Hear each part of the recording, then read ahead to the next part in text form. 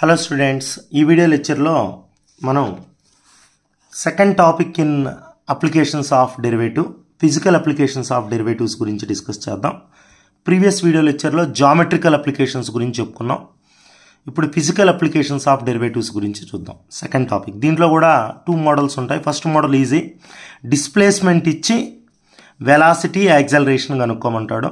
Yes అనేది displacement అయితే velocity కావాలంటే ఎస్ని ఒక్కసారి డిఫరెన్షియేట్ చేయాలి. యాక్సలరేషన్ అంటే వీని ఇంకోసారి డిఫరెన్షియేట్ చేయాలి. అంటే ఎస్ని 2 సార్లు వీని ఒకసారి. ఇవే ఫార్ములాస్ మనకి ఈ ప్యాటర్న్లో సమ్స్ ఉంటాయి. ఏ particle is moving along a straight line according to the law S equal to 2t³ - 3t² + 15t + 18.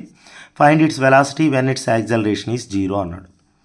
Velocity కనుక్కోమంటున్నాడు acceleration 0కి ఈక్వల్ చేసినప్పుడు. సో ఫస్ట్ వచ్చి గివన్ ఎస్ రాద్దాం.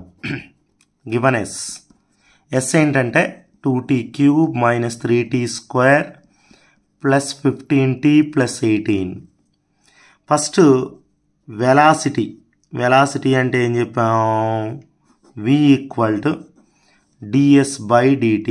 అంటే దీన్ని డిఫరెన్షియేట్ చేయాలి. 2 3s are 6, 3 2s are 6. Differentiation of t1, differentiation of constant 0. Okay, అది v 60² - 60 + 15. Acceleration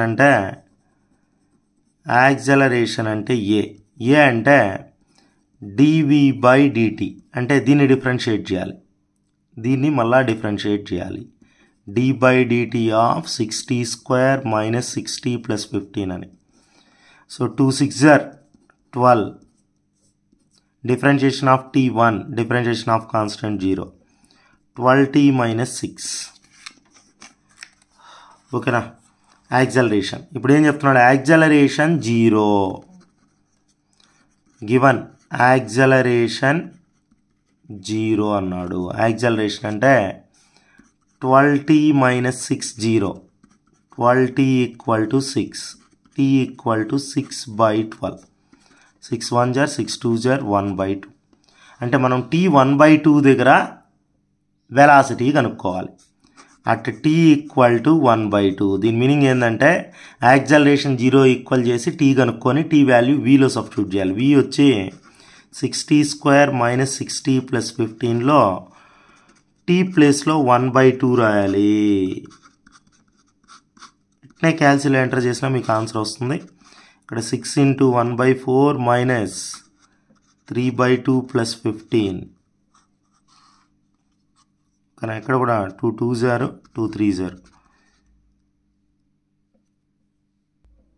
so ఇక్కడ 3/2 - 3 + 15. ఇక్కడ 2 1s are 2 3s are -3 + 15 అంటే 15లో 3 పోతే 12. సో ఇక్కడ 12 2s are 24. 24 + 3 27/2 13.5 వెలాసిటీ cm/s ఏదో రాయండి. ఓకేనా, ఇలా మనం వెలాసిటీ కనుక్కోవచ్చు. కొన్ని ప్రాబ్లమ్స్లో డైరెక్ట్గా ఒక పాయింట్ ఇచ్చి ఆ పాయింట్ దగ్గర వెలాసిటీ యాక్సలరేషన్ అంటాడు. అది ఈజీ. వెలాసిటీ కనుక్కున్నాక టీ ప్లేస్లో ఆ పాయింట్ ఆ వాల్యూస్ రాయేసావు. టీ వాల్యూ దగ్గర కనుక్కోమంటాడు. టీ ప్లేస్లో ఆ వాల్యూ రాయేసామంటే వెలాసిటీ యాక్సలరేషన్. ఇది కొద్దిగా డిఫరెంట్ అందుకని చెప్పాను. ఓకేనా, so next important models. Each side of A square increases. ఈ ప్యాటర్న్ ఇంపార్టెంట్. ఇక్కడ each side of A square increases at the rate of 1.5 cm/s. Find the rate at which the area of square increases when side is 12 cm. ఓకేనా, also find the rate at which perimeter increases. Easy some. First మనం square గురించి కాబట్టి సైడ్ని x అనుకుందాం. Let x be the side, A be the area of A square. X side ఏని area అనుకుందాం. అనుకుంటే what is given, side increase అవుతుంది అంటే సైడ్లో చేంజ్ని ఎలా రిప్రజెంట్ చేస్తామంటే సైడ్ అంటే ఎక్స్లో change dx/dt with respect to time ఇచ్చాడు 1.5 cm/s. And side also given, side 12 cm అన్నాడు.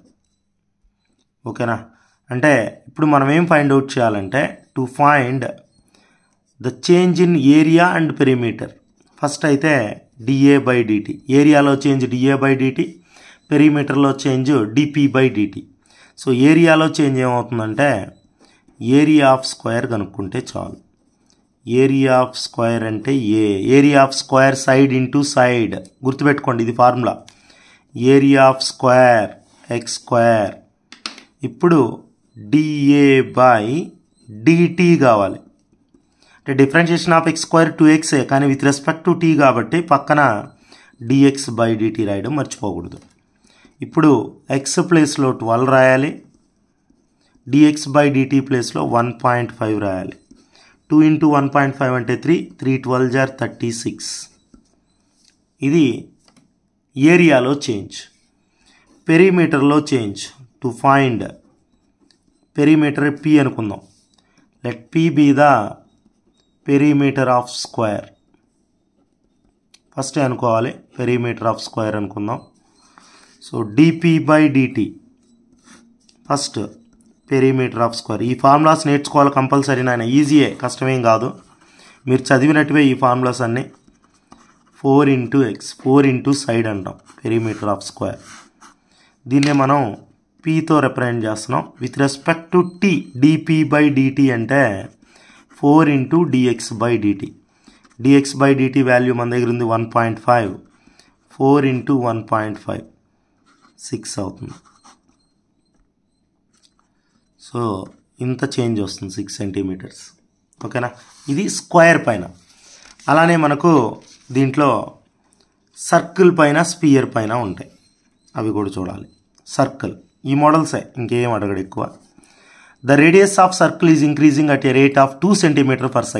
Find the rate of change of area when radius is 20 meters. రేడియస్లో 2 centimeters change వస్తే ఏరియాలో ఎంత వస్తుంది? దానికి మనం ఏం చేస్తున్నాం అంటే are be the radius of circle. Let are be the radius, A B the area of circle. So రేడియస్లో change ఇచ్చాడు, dr/dt ఇచ్చాడు, ఎంతంటే 2 cm/s అని. అలానే ఆర్ ఇచ్చేశాడు 24 centimeters అని. To find change of area అంటే టు ఫైండ్ dA/dt. దీనికి మనకేం కావాలంటే ఏరియా ఆఫ్ సర్కిల్ కావాలి. ఏరియా ఆఫ్ సర్కిల్ అంటే πr². Area of circle formula అంటే dA/dt equal to pi with respect to t కాబట్టి ఇక్కడ 2r, మళ్ళీ పక్కన dr/dt కూడా వస్తుంది.